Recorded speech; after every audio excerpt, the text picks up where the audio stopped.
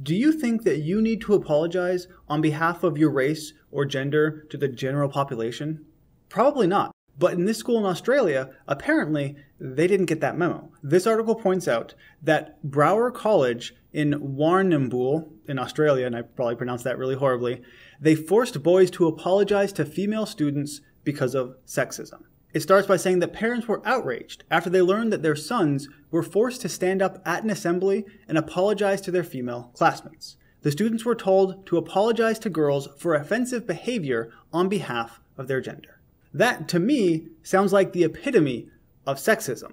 Essentially, though, the school was forcing this apology because there were more than a dozen students and parents who raised allegations of harassment and assault on campus. And effectively, instead of looking at the actual specific allegations and finding out who should be punished or what they should do, they decided to just punish everyone more broadly, I suppose. The principal said that as part of this discussion, talking about the harassment and assault on campus, boys were asked to stand as a symbolic gesture of apology for the behaviors of their gender that have hurt or offended girls and women.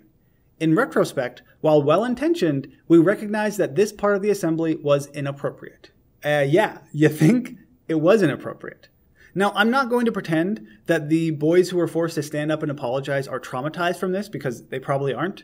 But to be honest, if that were me, I'd be pretty upset. I didn't do anything wrong. You're lumping me in with people who have, I guess, assaulted and harassed women, or girls, because they're young girls. And you're telling me to apologize on behalf of them just because we happen to be of the same gender. This would effectively be like if a white guy broke into my neighbor's house, and then my neighbor came to my house and demanded that I apologize on behalf of the criminal because I just so happened to be a white guy, just like the criminal was. I didn't do anything. I shouldn't have to apologize. But it's not really surprising, perhaps, that something like this has happened, because this is what happens when you allow woke culture or critical race theory and all of those nonsense things into education. And Australia is apparently also implementing a consent class that will be compulsory in all government schools. Now, we don't know quite yet what that class will include, but I think it's safe to say it's going to have a good amount of woke nonsense because that's what these things tend to do. Now, if you remember, this happened in a school in Australia, and I tend to focus on US news, so you may ask why I'm talking about this in the first place.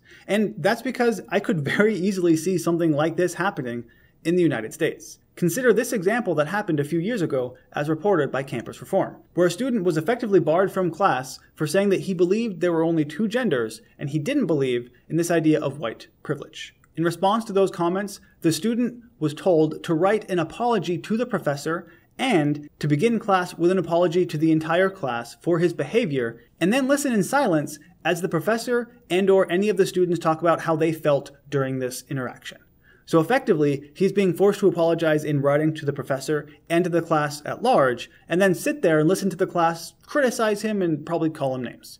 Now, this happened a number of years ago, so it's not super relevant anymore. But my point is that if something like this can happen at a US school, because this was in Indiana, then it's not really that much of a stretch to imagine that forcing elementary school or middle school boys to apologize on behalf of their gender, well, that could happen too. 10 or 15 years ago, you probably wouldn't have imagined that something like this would happen. But now, it does. And that's the problem with allowing this woke nonsense into public schools. Now, I'm a big proponent of increasing pay for teachers because I think that in many cases they're underpaid. And if we pay them more, we'll get better quality teachers, presumably. But if you're a teacher who allows something like this or encourages it in your classroom, then no. I don't want you to get paid more. I don't really want you to be a teacher because this is effectively indoctrinating students. If you are telling boys, one last time, to apologize on behalf of their gender, that is indoctrination.